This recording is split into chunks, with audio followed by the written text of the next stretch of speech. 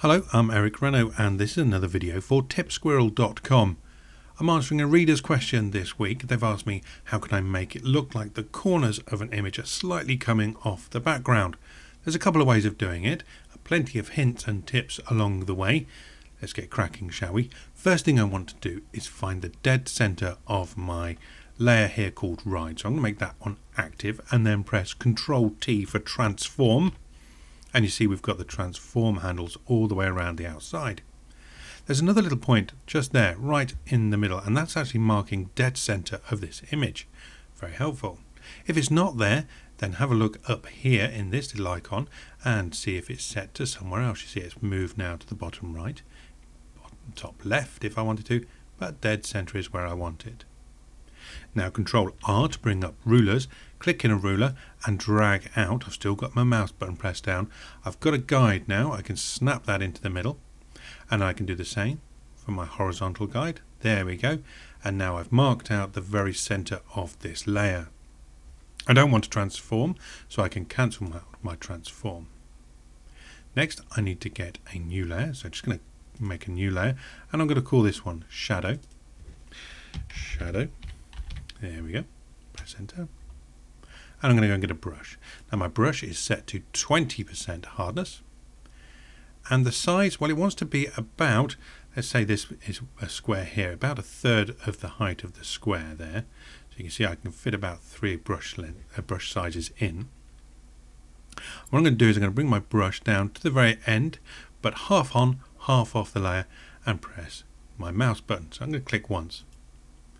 Then bring my mouse to the very center, but inside the image, just about, and then press Shift and then click, and you see it draws a straight line. Then over to the left hand side, again half on, half off, and Shift and click. And what we've done there is made our shadow. I can drop that to 40% opacity, 40%, and already we're looking good.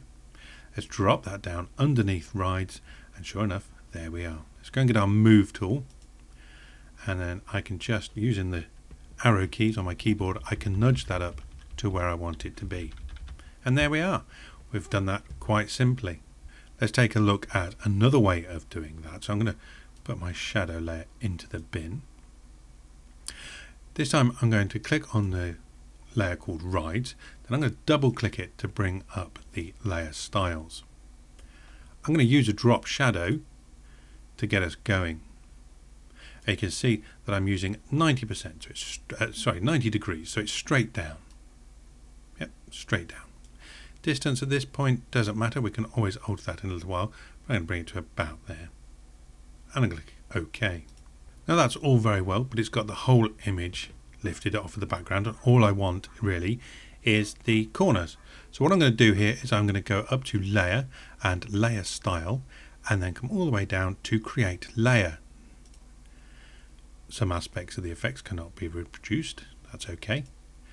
And now you'll see something very strange has happened in our layers palette.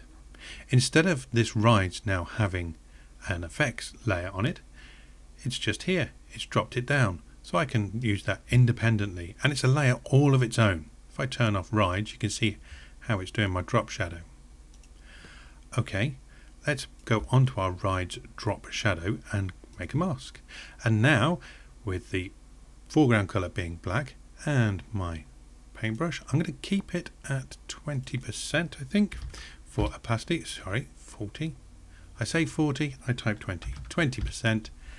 And now I can just go in and take away some of the shadow. And I've got a little bit more control over it.